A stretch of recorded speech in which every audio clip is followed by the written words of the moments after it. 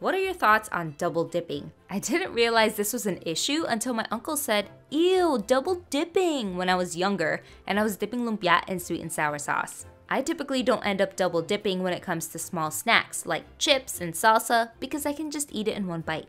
But what if you're having something larger like a Vietnamese spring roll and you want to have yummy sauce with each bite? Do you have a rule of never double dipping? I'm eating the spring rolls with my sister and we both don't really care about it. But if I was with other people, that's kind of a different story. Do you mind if others double dip? Do you double dip? I mean, you could always just grab a spoon and ladle on the sauce. I'm just too lazy sometimes.